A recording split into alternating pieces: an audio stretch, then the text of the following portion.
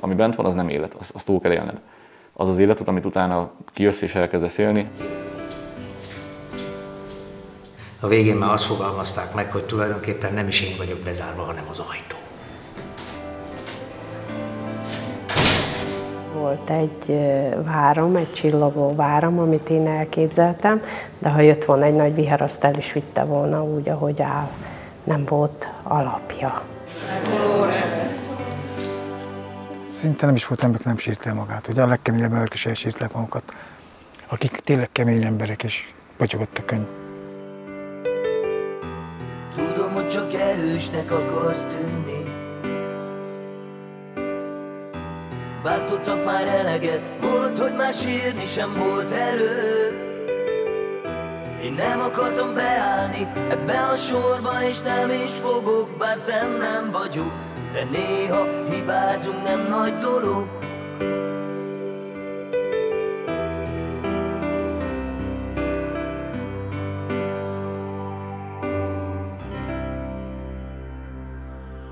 Mindörökké. Az a szolgálat, amit végeztek, nem jegyzik sehol se, de azt gondolom nagyon fontos.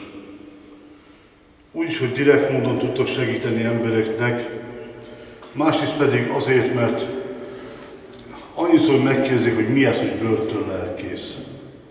Abszolút idegen világ a társadalom számára. Tudjuk jól, hogy vannak ebben a társadalomban, akikhez küldve vagyunk, olyanok, akik belekerültek a börtönbe, és olyanok is, akik megérdemelték. És akik legalább ki akarnak mászni abban az állapotokból, ahol vannak, azoknak van hivatásuk segíteni. A kurzus szót ismerjük mindannyian, tanfolyam.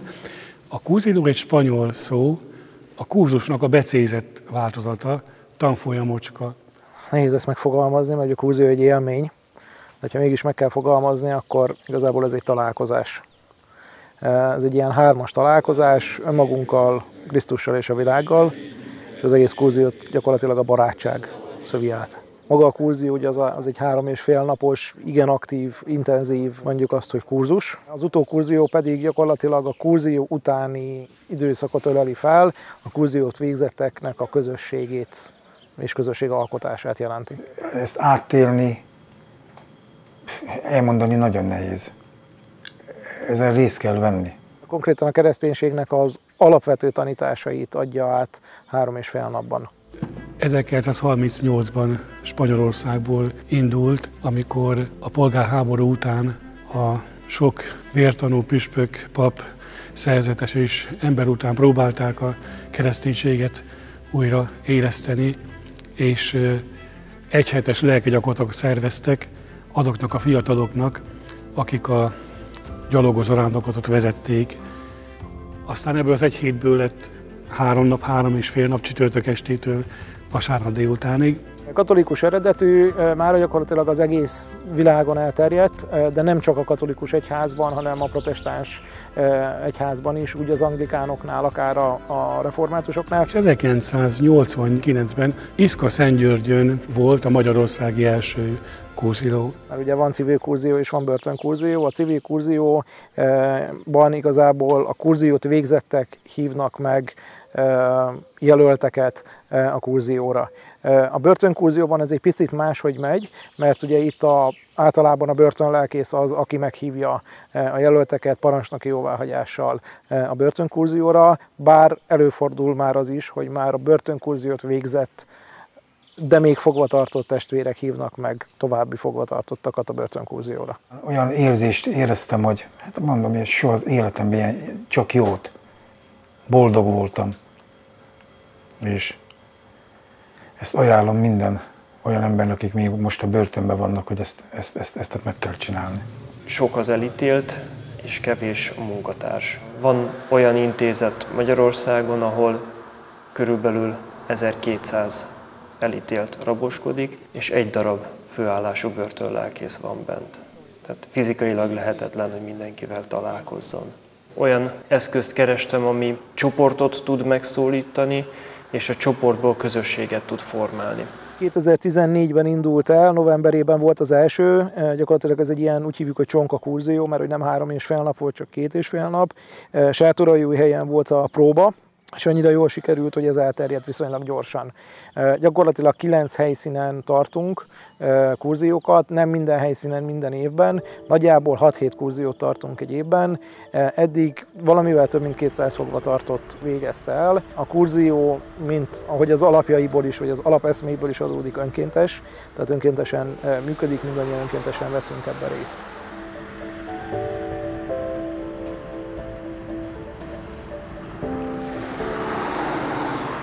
Ami nagyon meglepő lesz, hogy itt mindenki így fog figyelni. Mert végre valakitől kapok valamit, valaki miattam jött el, ebben nem tudnak mit kezdeni. Hát a világ nem arról szól, hogy itt 8-10 ember saját üzemanyag költségén bejön, és a családjától elrabol 3 napot azért, hogy velem fogva tartottan legyen. Ebben nem tudnak mit kezdeni. Ez már most nekem a második börtön-cursillós szolgálat lesz. De az elsőből én nagyon-nagyon sokat épültem. Tehát megérni azt, hogy mindenki tesó, ez valami egészen felemelő. Amikor ugye el tud engedni az ember mindent, és én most tanulom az elengedést. Tehát ide azért már úgy jönnek, hogy hónapok óta azért rágja magát, hogy ő egyébként baromi ártatlan, de azért mégis miért vagyok itt. Az ügyész az ugye szemét, az ügyvédem is, mert nem intézte el. Eleve az unokatesóm, aki bevitt a balhéba, és helyette csináltam meg, szóval mindenki hibás, én egyébként egyáltalán nem, tehát ebben azért hasonlítanak rám. De nem tud megbocsájtani, és én nagyon sok olyannal találkoztam, akit a bosszúvágy éltet, és erre van 3 nap, hogy a bosszúvágyból kiemelni. Ők itt ugye azt várják tőlünk, hogy majd segítünk. És nagyon-nagyon jól meg kell érezni azt a határt, ez egy nagyon keskeny palló, amin végigmegyünk, hogy hol tart még a valóban a lelki segítség és az emberi segítségnyújtás, és hol van az, amikor már belehajlunk abba, hogy mindenféle egyéb problémát akarunk megoldani az asszonynak a tüzelőtől a gyereknek az iskolás táskájáig. Az egész ott kezdődik, hogy amikor megkapja a rektor a felkérés, hogy egy kurziót szervezzen meg, kitűződik a dátum, akkor azzal kezdi, hogy egy csapatot kiválaszt, és akkor megkezdődik egy felkészülés. Mindenki megkapja a beszédét, a feladatát, és időnként összegyűlünk, mint most is, egy felkészítőre, hogy a feladatokat megbeszéljük egymás között újra, a helyszínhez tudjuk igazítani a teendőinket, és akkor ugyanakkor a beszédeken is egy kicsit még tudunk csiszolni, egymáshoz hangolódni, és nem utolsó sorban emberekként is, szolgáló munkatársaként is egymásra tudjunk hangolódni, és barátság és szeretet közösségbe tudjuk ezt az egészet végigvinni. Az Atya, a Fiú és a Szentlélek nevében. Azt hittem, a börtönöset akarod. A börtönös az amelyik ez a Édes Jézus, nem, tehát hogy van, Mária, hogy van? Nékünk meg, amit adtál, nékünk.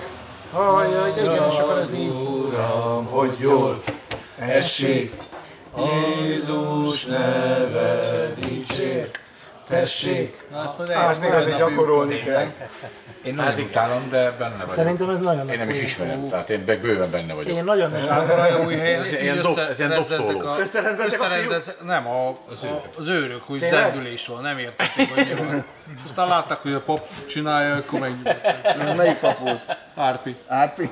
Ezt láttuk, hogy az első nap volt ez a tartózkodás, és ahogy mozgattak minket is ott az udvaron belül, határozottan ellenszenvet láttunk, és volt úgy, hogy gesztenyével megdobáltak. Ugye éppen ősz volt, a gesztenyék potyogtak, megdobáltak minket, meg minden. Utána meg azt láttuk, hogy a kíváncsiság. Tehát látták, hogy valamit ezek az emberek másképpen csinálják, és nem tudták meghatározni, hogy mi történik másképpen, de valami kíváncsiság volt bennük, és innen jövünk mi. 2 évvel ezelőtt fogtunk mi bele ebbe a projektnek is nevezhető vallási jellegű tevékenységbe. Úgy, hogy volt már visszajelzésünk másik BV intézetektől, ahol a cursillós foglalkozás nagy sikerrel végigment, a fogvatartottak és az intézet is pozitívan nyilatkozott a foglalkozás hozadékáról és eredményeiről. Egy kis többletfeladattal jár az intézet munkatársainak. Meg kell szervezni 4 napon keresztül rögzített napirendi programok alapján, pontos kezdési időpontokkal, és egy teljesen jól előre megkoreografált napirend szerint folynak ezek a programok. Ehhez a fogvatartottakat a reggeli ébresztőtől egészen az esti takarodóig folyamatosan mozgatni kell a cursillós rendezvény helyszínei között. A mi részünkről a hozadéka az, hogy a fogvatartottak, akik végigélik és végig csinálják a foglalkozás valamennyi szakaszát, egy kiegyensúlyozottabb egyéniségként, kiegyensúlyozottabb hangulatban, nyugodtabban távoznak a foglalkozásokat követően, és nekünk is ezáltal könnyebb a velük való mindennapi foglalkozás.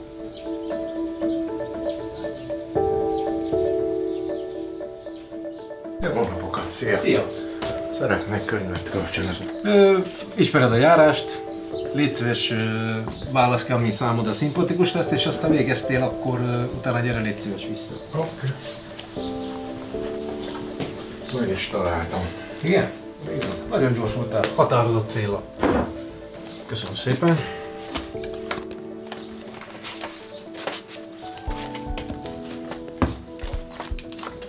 Lágy firkantást. Kellemes időtöltés, jó olvasás.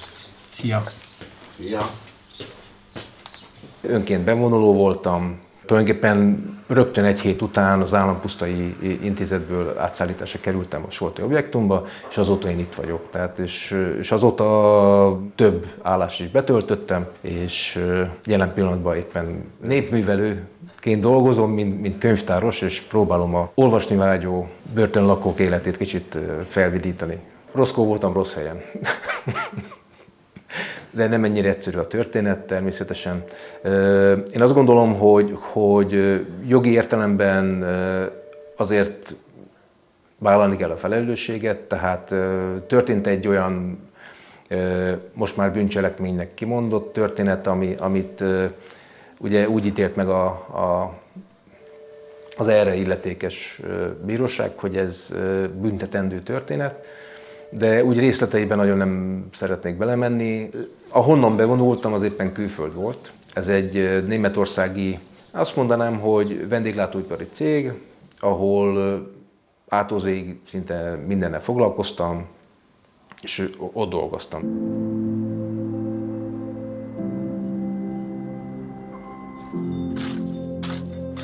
Megnősültem, és sorba jöttek a gyerekek. És hát nem volt valami jó az életem, mert hát sajnos olyan asszonyát fogtam ki, aki hát jobban szerette az alkoholt, mint a... Hát lehet azt mondani, hogy majdnem alkoholista volt. Meghalt anyukám, rá 1 hónapra meghalt a lányom is. És ott kezdődött az egész.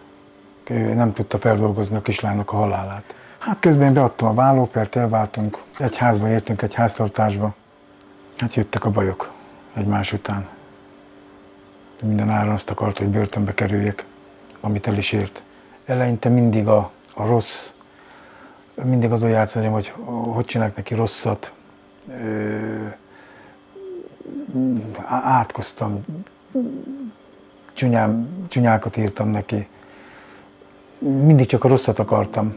És hála az Úr Jézus Krisztusnak találkoztam a Takács Péter lelkész úrral, amit soha az életemben nem tudok, nem is akarom elfelejteni lelkész uramat. Őnek is sokat köszönhetek ott a börtönbe.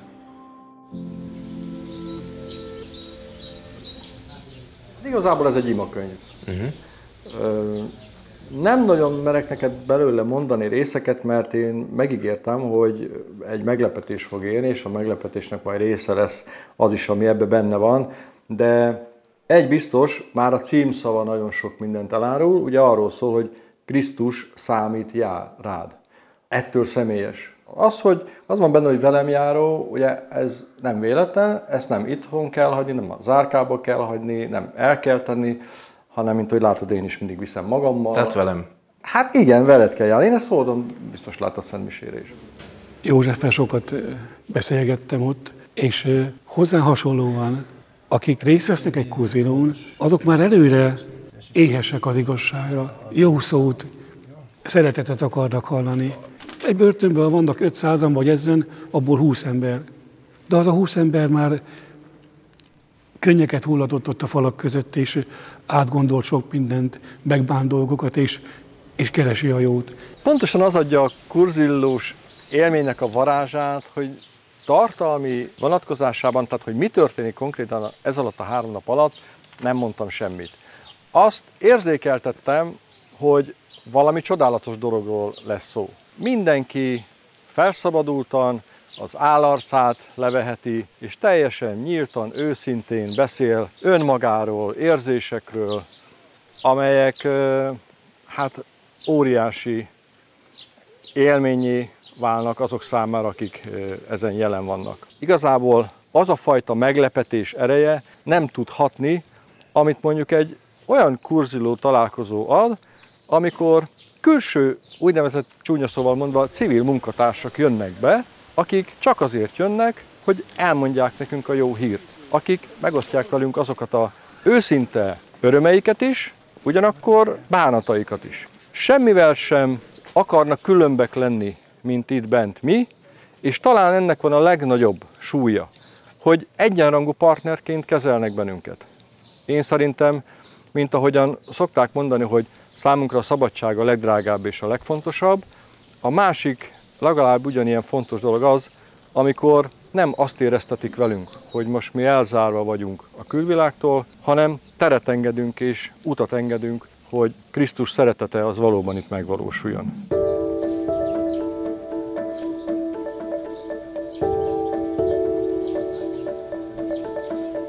Eleinte nem jártam, és aztán én úgy emlékszem, hogy Tibor kérdezte is egyébként, hogy mise, és akkor én mondtam, hogy én kint sem jártam misére, nem megyek. És aztán szerintem eltelt egy 2-3 hét, és akkor így jött egy, hogy hű legyek, egy isteni sugallat, és úgy eljöttem. Úgy jöttem el, hogy semmilyen cél, eljöttem, és kíváncsi voltam rá, hogy mi történik, vagy történik-e velem esetleg valami, és csak történt valami, mert nagyjából minden héten, amikor mise van, jövök. Attól még, hogy ugye említettem, hogy nem jártam misére, nem voltam hívő, tehát nem voltam vallásos. Lehet, hogy ez kell ahhoz, hogy én sok mindenre választ kapjak, de nem ezért megyek ebbe az irányba, hanem úgy érzem, hogy most az életem része ez erre megy. Ugye ebbe segít a kurzilló, segít egy Tibi, segít a könyv, amit el tudok olvasni ezzel kapcsolatosan, és azt gondolom, hogy előbb-utóbb ennek az eredménye meg lesz. Tehát.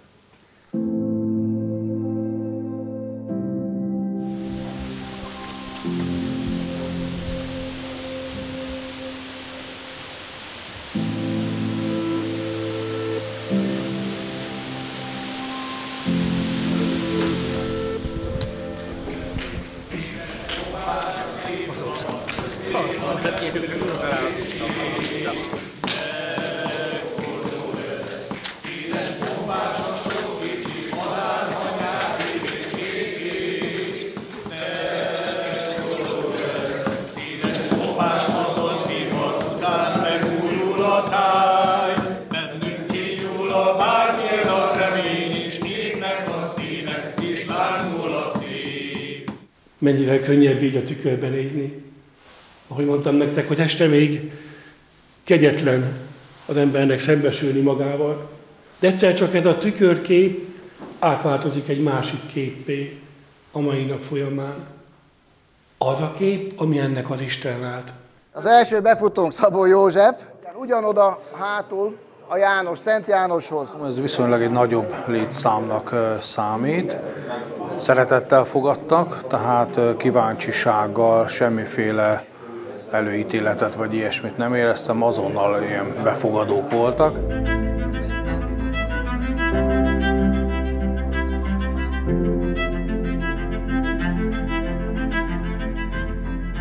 Azt is látjátok, hogy az asztalokon cukorkák vannak. Ezeknek az a feladatja, hogy közben úgy érezzük, hogy a figyelmünk kezd egy kicsit csappanni, akkor nyugodtan oda mehetsz, oda nyúlhatsz, kibontod, és a cukorkával egy kicsit felfrissülsz. Nálunk a romáknál egy kicsit szégyellősek vagyunk, tehát a templomba járás. Szégyellősek vagytok? Igen. Tehát a templomba mi, hogy ugye kisebbség, tehát cigány kisebbség, benőttem én is, tehát cigány vagyok. Tényleg? Jöjj, Szent Lélek, töltsd el a hívek szívét, és szereteted lángát gyullasd fel bennünk. Egy csodálatos érzés itt lenni, és nagyon jó volt a testvérekkel találkozni, nagyon jó a fogadtatás.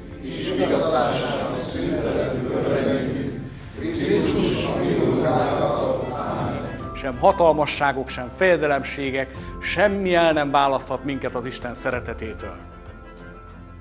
Nem számít, hogy mennyi napod van még hátra, mennyi van még előre, mi volt a múltban, mi lesz jövőre.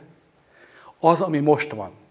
Ha most hagyod a szívedbe az Istent működni, a Szentlélek által, akkor minden napod lehet jobb, mint az előző, és minden napon érezheted azt, hogy szeretve vagy. És szerintem annál jobb nincs is. Ha nem kapcsolódtok be az egyházba, akkor ott lesz szívesen a templom. Nem lehet, nem létez szégyellősködni, meg kell a rakétákat gyújtani és csinálni.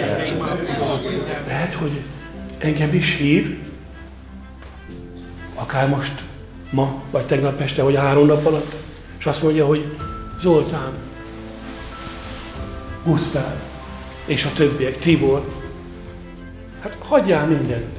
Hagyd ezt a régi kerékvágást, amiben eddig voltál az életedben. Hagyjál mindent, és gyere, légy az én barátom, legyél jó keresztény, és kövess engem. Akkor, amikor visszamentek az emberek közé, testvérek közé az árkába, és attól féltek, hogy ha jók vagytok, vagy jobbá lesztek, mint voltatok tegnap, akkor bolondnak fognak titeket nézni, vagy kihasználnak, vagy bántani fognak. Az Atya védelme meg fog titeket védeni mindentől, ebben egészen biztos vagyok.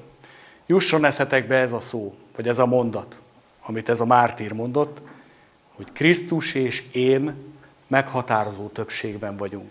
Testvéreim, mi is tudjunk minden bűnből fölkelni, hiszen nekünk mindig van lehetőségünk az újrakezdésre. Isten soha nem mond le róla.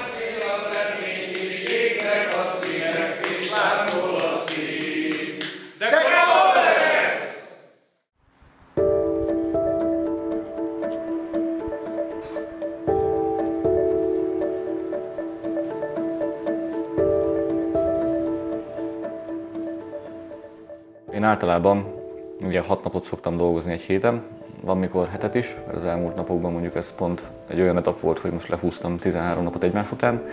Ennek az az oka, hogy nem régen jöttem ki ugye a börtönből, és hát újjá kell építenem az egész életemet. Jelenleg itt Budapesten vagyok, és pizzafutárként dolgozom 5. hónapja. 5 hónapja születtem újjá, úgymond. Édesanyám fel is hívott szabadulásomat követően, én kértem éjféli szabadulást, lehet ezt kérni, hogyha jó a kapcsolattartásod és eljönnek érted, akkor kérheted, hogy éjfélkor engedjenek ki, ugye, mert az már annak a napnak számít, amikor szabadulsz. Tehát 0 óra 01 perckor elhagyhatod a BV intézetet. Én meg is kaptam erre az engedélyt, úgyhogy jöttek értem barátaim éjfélkor, és anyukám hívott fel éjfél után egy pár perccel, és akkor úgy köszönt a telefonba, hogy boldog születésnapot, kisfiam. Ja, értettem a célzást, mondom neki, köszönöm szépen, anyukám. A Boldog Cepelinő intézetnek van olyan hely, ahol lehet lakni, hát olyan emberek, mint én, rászorultak, börtönből szabadult emberek, és hát én ott nem éreztem jól magamat, és akkor hát ide kijöttem a Boldog Cepelinő intézetnek a nyaralójába, És hát itt végzem a napi teendőmet, kapálás, locsolás, állatokat etetek. Kováts Péter lelkész úr. Hát ő tudta az életemet, még kerültem börtönbe, és én mondtam, hogy én nem szeretnék hazamenni, mert nem szeretnék visszakerülni a börtönbe. A szabadulásom előtt 10 nappal eljöttünk, ide kijöttünk a nyaralóba, elmentünk a Czoborczy intézetbe, és hát akkor mondta, hogy hát ő szerint itt nekem jó lesz.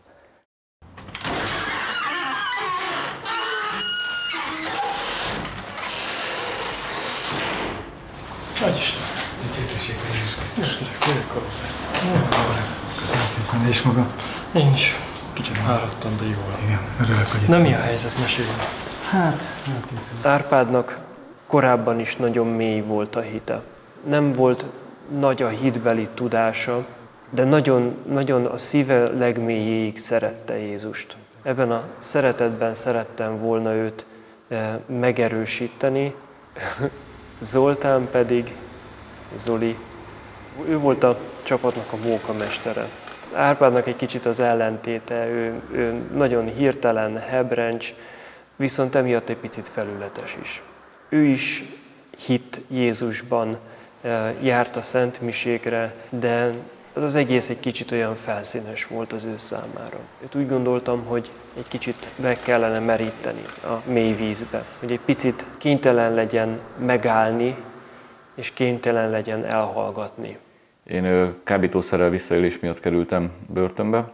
Elég régi a történet, 2005-ös. 2005. júniusában tartóztattak le minket négyünket egy ilyen rajtaütésen. Ott találtak jelentős mennyiségű kábítószert, aztán ugye leraktak minket előzetesbe, négyünket. Hozzánk kapcsolt még a Nemzeti Nyomozóiroda 4 olyan ügyet, akik szintén kábítószert hoztak be külföldről Magyarországra. Ebből csináltak egy bűnszervezetet, aminek az a legfontosabb tudnivalója, hogy ha bűnszervezetben ítélnek el, akkor nincsen kedvezményed. Hát én úgy, hogy első bűntényesként előtte egy gyorshajtás semmim nem volt, de tényleg semmim.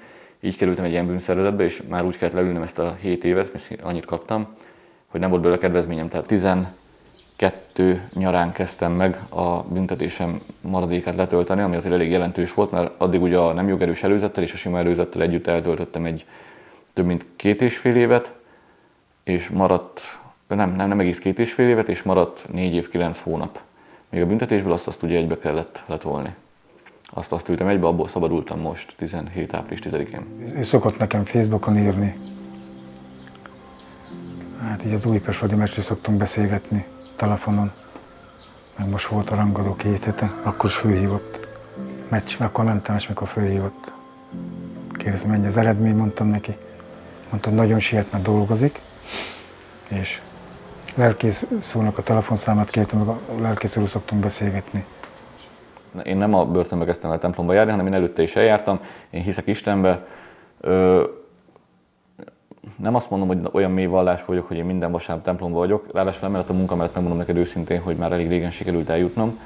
De bent rendszeresen látogattam az istentiszteletet. Mielőtt elmentem az elsőre, ugye megkerestem az intézetnek a lelkészét. Őt Kováts Péternek hívják. Vele beszélgettem először erről a dologról, szeretnék eljárni misére, mondom, akár, hogyha valami olyan van, hogy fel kell olvasni ilyenek, akkor mondom, szívesen részt veszek ebben. És innen indult a úgynevezett kapcsolatunk, ő is egyre többet kezdett el megtudni rólam, azt is úgy, hogy én előtte foglalkoztam zenével, így értek a keverőhöz, tudom hangosítani esetleg a rendezvényeket, ahol megyünk. 14-ben vagy 15-ben volt a második börtön-cursilló, és nem tudtuk még azt, hogy mi lesz, meg hogy lesz, az volt, hogy a program kezdődik, ekkor délután, és hát mindenki elég feszült volt, meg elég mérges volt, hogy miért nem lett a zárkából, mert nem értettük, nem tudtuk mi az, hogy cursilló. Péter meghívott erre minket. Elég titkozatos volt, ami pont megadta a varázsát szerintem annak, hogy érdeklődjön az ember, vagy érdeklődést mutasson. És hozzám is úgy jött oda, hogy volt egy ilyen, hogy jönnek be előadást tartani. Én egyébként is jártam nem sokat egyetemre, és ott is azért voltak előadások. Én eléggé szerettem azokat is hallgatni. Akkor ez is érdekelt, hogy itt mit tudnak mondani. Mondta, hogy mesélnek történeteket, lesznek benne feladatok, tehát egy komplex sztorit felvázolt, ami egyébként meg is történt. És leköltöztünk, és vártunk, és nem történt semmi, majd délután bejöttek, akik tartották az előadásokat, és második nap kezdtek el történeteket mesélni, jöttek be olyan civilek is, akik a saját történetüket adták elő, elmondták, hogy ők hogyan tértek meg, vagy hogyan alakult ki ez a hit bennük. És elég érdekes dolgokat mondtak, sőt mondtak olyan dolgokat is, amikben az ember egy picit magára is ismert. Úgy kell elképzelni, hogy külön asztalok voltak. Misi tesó! Az asztalok meg vannak nevezve, mint a Szent Péter asztal, vagy Péter asztal, és valamelyik asztalhoz tartozol, és az asztalnál te ülsz fogvatartatásaiddal, és vagy egy vagy kettő civil, attól függ, hogy mennyien tudtak eljönni ugye a kurzióra, ülnek veled, és megvitattok egy témát. A témát azt pedig van a kurziónak egy vezetője, ő adja, és akkor azt meg kell vitatni. Elmondja ugye a civil is a saját véleményét, te is elmondod, hogy mivel értesz egyet, mi az, amivel nem értesz egyet. Hát én eleinte elég sok mindennel nem értettem egyet, én elég öntörvényű vagyok, és próbáltam azért a magam dolgát inkább érvényesíteni. Mondtak olyan dolgokat, amin én is elgondolkodtam. Hogy hiába volt rajtad olyan ruha, civilekkel beszélgettél, minden beszélgetés alkalmával azért jókat derültünk, kicsit ki tudtad kapcsolni az agyadat, és én azt mondom, hogy ez a börtön-cursilló dolog, aki ezt kitalálta, az nem volt egy buta ember, mert tényleg azt a pár embert, akit erre rá tudnak venni, annak egy nagyon jó élményt tudnak nyújtani, és legalább addig sincs a börtönben, amíg ott van.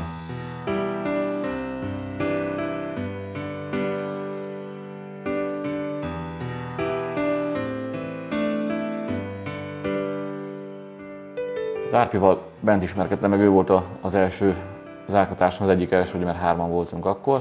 Ő már akkor járt egyébként Péterhez, egyébként ő is mondta el, hogy ki az a személy, akit meg kell, hogy keressek. Én mindig hülyéskedek, én mindig viccelek, mindig próbáltam azt az időt is, ami bent volt, és ugye úgy elütni, hogy még az Árpinak is mosolycsalni az arcára, pedig az nem egyszerű, azt teszem hozzá. Mindig mondtam neki, mondom, Árpi mosolyog, mondom, a képeken is nézd meg, jobban nézek, hogyha mosolyogsz. Mondom, fiatalabb vagy, mondom, 15 perccel, mondom, mosolyog. Hát ez lenne az a szoba, ahol laktam majdnem egy évig. 2016. szeptember 28-ától magába helyez, az nagyon jó. Jó helyen van, barátságosak az emberek. Sajnáltam, hogy innen el kell mennem. Hát az én döntésem volt, hogy elmegyek innen. Hát egy idő után úgy láttam az ablakot, a rácsokat, és úgy visszajöttek azok a régi emlékek. Az viszont nem. Végén már kezdett idegesíteni. Eleinte észre se vettem a rácsot, hanem el kellett tenni bizonyos időnek, és olyan rossz benyomást tett rám, és mondtam, hogy nem szeretnék itt maradni. Hát inkább ott fönt a nyaralóbat jobb. Ott jobb. Hát lelkészül szeretném magának megmutatni a nyaralót, ahol most lakom. Jó van, menjünk. Egyszer már volt ott, 2016. szeptemberben, de most kicsit másképp néz ki. Na, megnézzük, hogy mit hallott vele. Van úszómedencétől kezdve minden. Ó, luxus. Luxus, nagyon jó.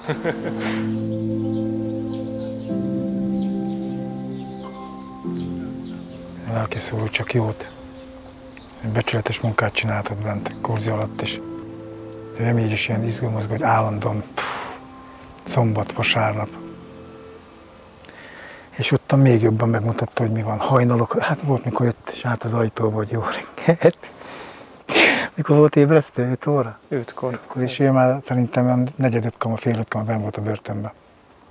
És ott kóstolgatott bennünket az ajtó előtt, mert volt ilyen. Na de mi azért fenn voltunk. Na. Az elején még ilyen kicsit olyan feszült volt a dolog, hogy... Igen, én például nagyon szégyeltem, nem ismertem leülni.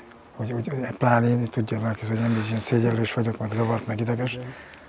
És aztán, aztán ez hamar feloldódott, tehát a vacsora végére már hogy egész jó volt. Igen. Hát mikor mindenki elmondta kis mondókáját, hogy ő neki mit adott a kurzió, lelkileg, testileg, agyilag, és hát ott szinte nem is volt ember, nem sírt el magát. Ugye a legkeményebb emberek is elsírták magukat, akik tényleg kemény emberek, és botyogott a könyv.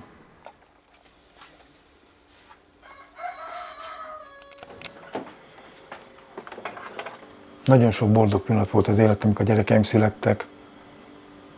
Honvédségtől leszereltem, az is egy boldog pillanat volt. Most ez, hogy a börtönből szabadultam, de ezt össze se lehet hasonlítani azzal, amit lelkileg ott bent kaptam. Miért meghallják azt a szót, hogy börtön, onnantól kezdve másképp beszélgetnek velem, vagy szépen udvariasan elküldenek. Ha nincs olyan vállalkozó barátod, akit ismersz, szinte lehetetlen. Csak így, barát, vagy esetleg a rokon, ami nekem természetesen nincsen rokonom. Sokszor megfordult a fejembe, hogy öngyilkosság, de olyankor mindig eszembe jut a Tokás lelkész úr, hogy magyarul megfotomodnák az életemtől, de eldobnám a kis életemet. Meg hát ott vannak a gyerekeim is. Én valamennyire szerencsésnek érzem magam, hiszen nekem elég Jó volt a baráti köröm is, amikor bent voltam, sokat látogattak, segítettek folyamatosan végig. Én abszolút büszke vagyok rájuk és nagyon sok köszönettel tartozom ezért nekik. Így történt ez, amikor szabadultam is, fel tudtam jönni Budapestre, itt ez a lakás. Ide csak be kellett költöznöm, csak az albérletet fizetnem meg a rezsit, tehát nem kellett azért zsebben nyúlnom, meg több százezer forintot elővenni, hogy ezt így megteremtsem, hanem ez azért baráti segítség volt. Igazából nem is tudom elképzelni, nem is gondoltam még abba bele, hogy mi lett volna, ha nem vár igazából kint senki, nem tudtam volna mihez nyúlni, nem lett volna semmilyen segítségem. Baromi nehéz lehet azoknak, akiknek nincsen ilyen kapcsolatuk, meg családjuk, hogy elhelyezkedni és élni az életet.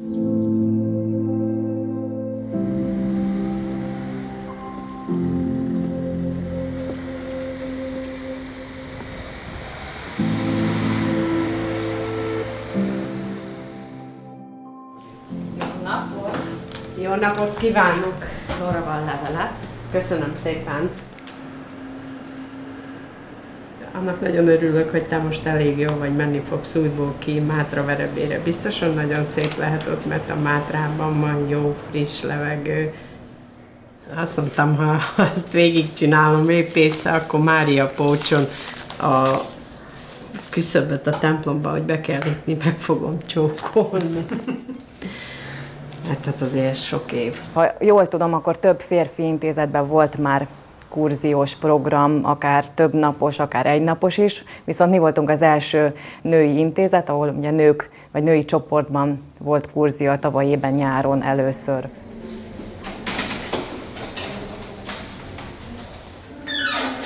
Az az igazság, hogy itt mindenki csak a rosszat látja. Tény az, hogy nem egy kellemes dolog. Itt a legnagyobb büntetés az, hogy az ember el van szakítva a családjától. Amiben itt leginkább lehet kapaszkodni, az az embernek a hite. Hogy épp ésszel tudja ezt végigcsinálni. Én most szikasztásért vagyok benn. Volt, amit lopásnak minősítettek. Ez most, hát, folyamatban lévő üggyel szabadultam. Tehát én úgy szabadultam, hogy ez az ügyem, amiért most itt vagyok, ez folyamatban volt. Úgyhogy engem 3 évig a bíró akkor kint hagyott szabadlábon, és én utána jöttem vissza. Én nagyon sokat köszönhetek a volt férjemnek, hogy én itt vagyok. Hát én nekem 5 gyermekem volt. Én 3-at sajnos elveszítettem. Úgyhogy most a legidősebb és a legkisebb van meg. Egy 38 éves fiam van, és egy 8 éves fiam. De a 38 éves már kirepült a fészekből, a 8 éves még otthon van. Az ikrek leukémiába 16 évesen távoztak, az a kislányt meg a volt férjem szó szerint kiverte belőlem, ő 3 napot élt összesen. És ugye utána rá sok évre jött ez a kis picurka, aki most 8 éves, aki egy csoda, egy kis felnőtt, és elhatározta, hogy ő pap lesz. És ez a vallásos lelkület, ez ő benne megy tovább. Nekem ugye csak a fiam meg a menyem van családként, mert én édesanyámnak nem kellettem, tehát én az ottani családomra nem számíthatok, édesapám meghalt, úgyhogy nekem a gyerekeimen kívül senkim nincs. Halleluja!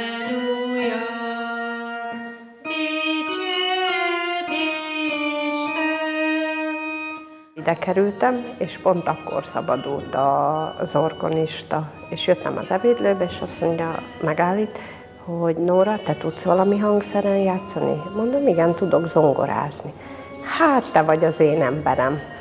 És akkor jöttem ide a templomba, mondta, hogy megnézzük, hogy tudod játszani, és itt is maradtam, és én azóta ott ülök az orgona mellett. Nem mindenki teheti meg azt, hogy a börtönbe zenél.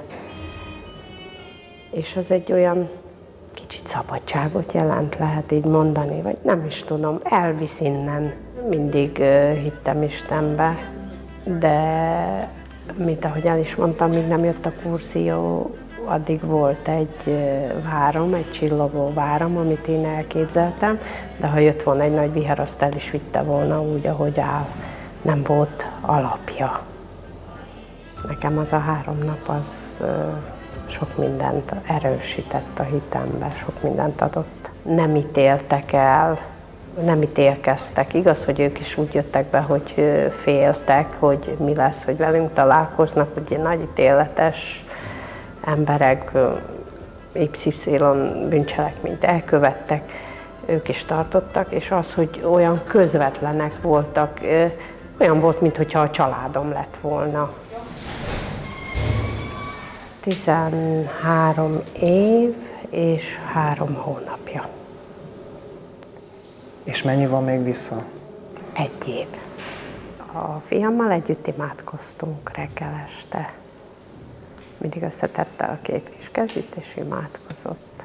De gondolom, hogy ha otthon leszünk, akkor ez jobban, mert ugye eltelt ennyi idő, és 13 éves múlott, amikor ott maradt, ott megszakadt. Nem szakadt meg a kapcsolat, csak úgy, hogy nem voltam ott mellette. De szerintem az ő életében is szerepelni fog mindig. Meg hát úgyis fogja én tőlem hallani, és ha ő lássa, hogy az nekem jó, akkor neki is jó lesz. Ja, sokan hosszú ítélettel vannak itt az intézetben, és ahhoz, hogy ezt testben is és lélekben is, egészségben túléljék, ahhoz nagyban hozzájárul, ez ugye személyes véleményem, a hit is, én is gyakorló vallásos ember vagyok, és látom rajtuk, hogy ez azért sokat jelent számukra. A kurzión pedig sok ugye olyan emberrel találkoztak, olyan civil emberrel, akik tele vannak csupa pozitív hittel, meg reménnyel, annak ellenére, hogy nekik is vannak otthon gondjaik vagy problémájuk. Nem volt, nem. Itt is meleg van a füzősben. Ott szemszárazon nem maradt. Hogy mindenki sírt. De nem a fájdalomtól, hanem a boldogságtól. Éreztük azt, hogy minket is lehet szeretni. Hiába vagyunk börtönbe, tehát szerethető emberek vagyunk mi is. Nekünk is vannak érzéseink. A fájdalomtól az örömig mindent ki tudtunk adni magunkból. Amit egy zárkán nem biztos, hogy ezt megtehet az ember, amit nem teszek meg egy pszichológussal, vagy akár a társammal, vagy bárkivel, ezt most én ki tudtam adni magamból. Aki a börtönben van, csak a rosszat mondják rá. Viszont nem látnak a háta mögé, mert ugye minden ember hibázik, mert nincs tökéletes ember, és az előítélettel élnek az emberek. Ha az most valamit csinált, akkor az rossz ember. És hogyha már szeretet van egy emberben, akkor az már jó ember. Hiába mondják arra, hogy az rossz ember, nem igaz, mert a rossz ember szerintem nem tud szeretni. Kíváncsiság volt bennem, hogy milyen emberekkel fogok találkozni. A félelem az olyan szintű volt, hogy magamtól féltem, hogy tudok-e úgy szeretni, ahogy szoktam, de tudok, ugye? Igen, nagyon. hogy itt is lehetnek boldogok az emberek, ez nekem egy nagyon nagy arcúcsapás volt nekem. Néha ezt szégyellem magam, hogy én kis piszlicsári ügyeken felakadok, vagy siránkozok, vagy... A fiam keresi a miérteket. Hogy miért velünk történt ez, hogy mi így elszakadtunk egymástól. És én mondtam neki, hogy még nem tudom rá a választ, de biztos, hogy választ fogunk rá kapni, hogy te, mint hittanos, mit mondtál volna? Hát hasonlót, mint te mondtál, mert mindnyájunk életében vannak nagy keresztek, és ezeket a nagy keresztekre, hogy Uram, miért pont én kaptam, mit akarsz ezzel elérni? Erre vagy kapunk a földi életünkben egyszer választ, vagy nem kapunk, de akkor majd ott fönt megkérdezzük. És rá kell bízni. Nagyon nehéz, én nem mondom, hogy könnyű, de rá kell bízni, és vagy ad rá választ, vagy nem ad rá választ, de ha nem ad rá választ, akkor is biztos, hogy minden a javunkra válik. Ugye Szent Pál is megírta, hogy az Isten szeretőknek minden a javukra válik. Csak nagyon nehéz a kereszteket egy életen átvinni. De voltatok ti is ilyen helyzetben, hogy kerestétek a válaszokat? Vagyunk is. Vagyunk is, úgyhogy... Teljesen. Persze. Akkor nem vagyok egyedül. Itt nagyon-nagyon sok embernek üres a szíve. És ha ezt megtöltik szeretettel, az Isten iránti szeretettel, Krisztus iránti szeretettel, akkor nagyon-nagyon könnyen tudják átvészelni ezeket az időket. Mert ha egyedül vagyunk, akkor se vagyunk egyedül. mert mindig ott van valaki, aki fogja a kezünket és vezet minket. És a testvérek ezt hozták el nekünk, és ezt hozzák el a következő csapatnak, és az utána következőnek. És hogyha a börtönnek az 50%-a, ha csak az 50%-a elfogadja ezt, akkor már jó. Én nem is tudom, hogy ezt úgy emberi ésszel el lehet mondani, mert ez valami csoda volt. Én legalábbis csodának éltem meg. Lehet, hogy még nem is éltem ilyet meg. Én nagyon nehezen tudtam megbocsájtani. És a kurzió óta van ez is bennem, hogy tudok megbocsájtani, ami nagyon nagy szó. Volt, hogy már gyűlöltem magam, én is, de változást is csak ajándékba kapunk. Ha arra végre méltók vagyunk.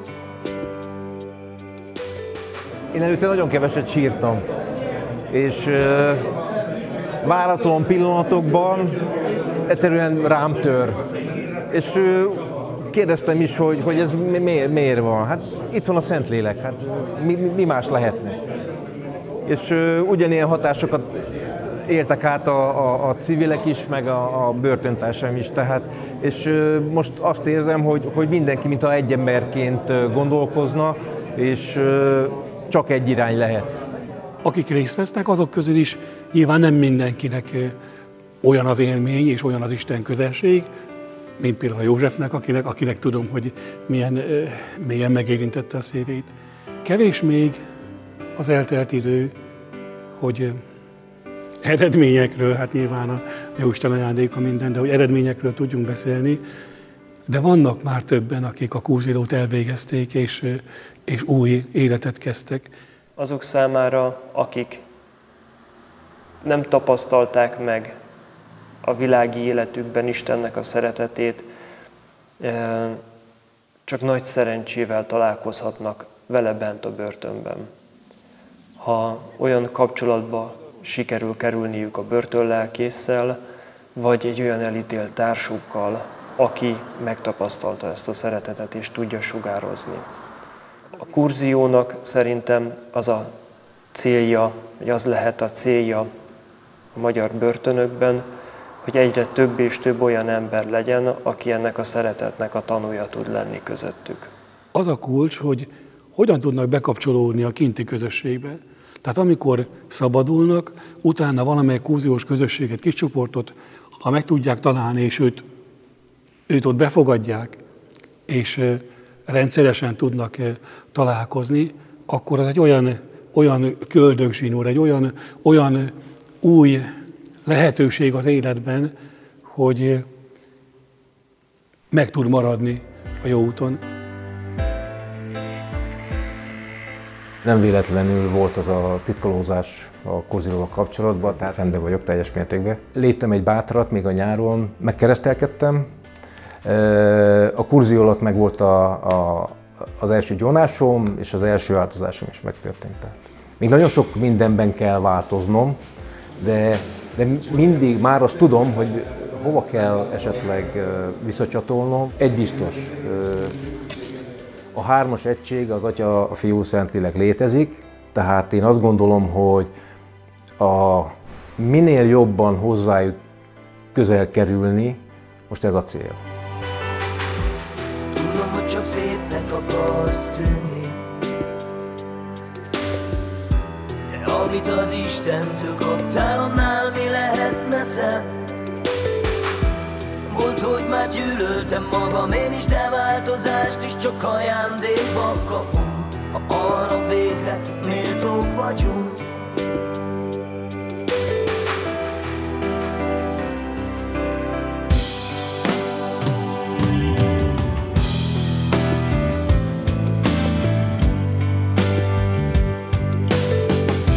Én nem tudom szédíteni a szíved,